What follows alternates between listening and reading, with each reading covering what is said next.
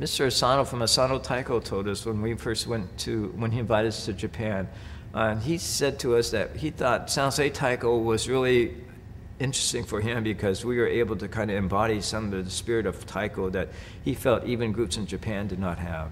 And it was hard for him to kind of explain that to us, and maybe hard for us to understand him in Japanese and what he was trying to say, but it was an interesting comment that he made that, that basically he felt that because Taiko was becoming so popular even in Japan, that the philosophy and the spirit of playing has been lost. It's become just an instrument.